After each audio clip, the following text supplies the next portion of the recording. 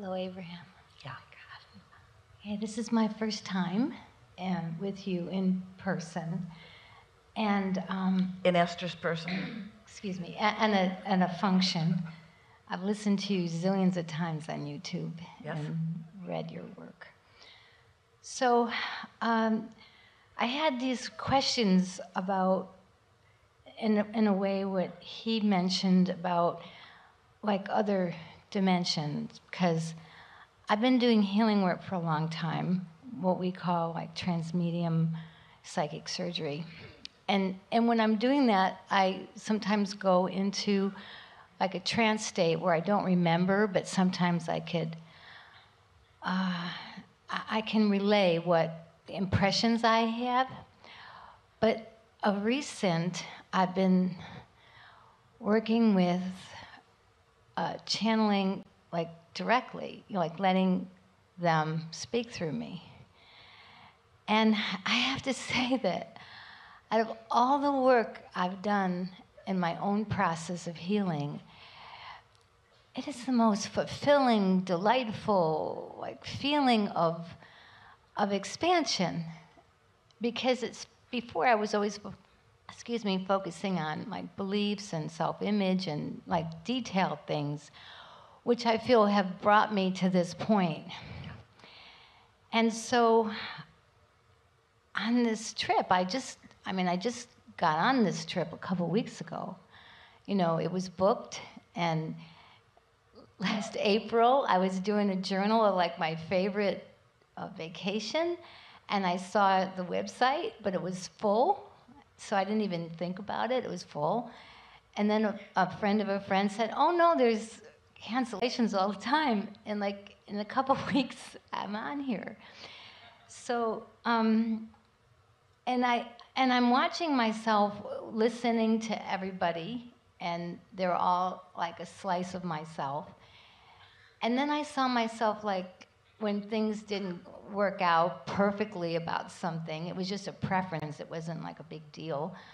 I saw myself like go into, well, I didn't know that because it's my first time on this trip and I don't know that. And then I go, wait a minute, you know, like what you were saying today, or what you say all the time about... I know as much as I'm allowing myself to know in any moment in time. Yeah. Yes. And to let myself relax into it. Yeah. That's always when you allow the answers or the impulses that are most helpful to happen.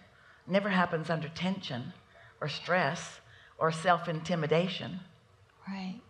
So I guess from your perspective, I really, like, it's my joy to, I would say, surrender to this aspect of my source self that actually starts talking through me. That really is what the step 3 is that we've been talking about already here today, is surrendering to the vortex that is already accomplished. It really is letting go. And what you're saying to us, and we want to reflect it back in really clear terms, is step 1 and step 3 are not the same step. If you could say about most everything, I've done all the step 1ing that I need to do about most things. And now, as I put my emphasis on listening rather than on talking, upon receiving rather than upon proclaiming what I still need to receive, then you complete those cycles in the way that you've intended. Thank you. Make sense? Yeah.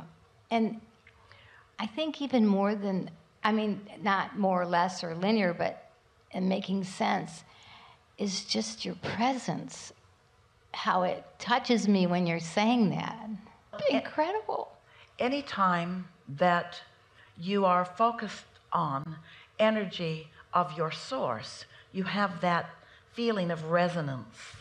And you get that feeling of resonance when you're around someone else who's tuned in, tapped in, turned on, or you get it when someone presents an idea that your inner being knows to be, or you get that feeling of resonance when you, sitting by yourself, find vibrational alignment with who you really are. This is awareness of guidance. Really good. Something more? Yeah. So I've been putting out rockets towards a new reality in Europe. And I went a certain pathway about getting a passport through my ancestry, which didn't work out.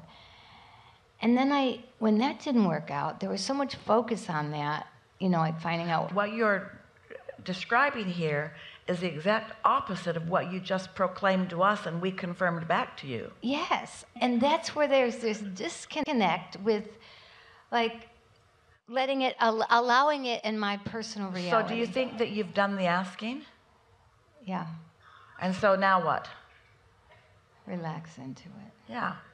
Because every moment of struggle or efforting is counterproductive. It just continues to introduce resistant energy into the process. So you either believe step 3 or you don't. And most people must not, because they keep trying to make step 1 do it. Yes. But if you accept that there is a vortex, do you?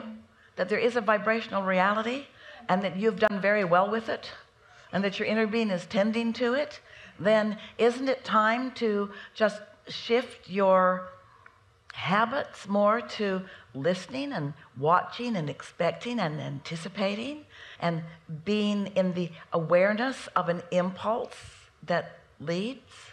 You're all about that. You get that. Thank you. Yeah.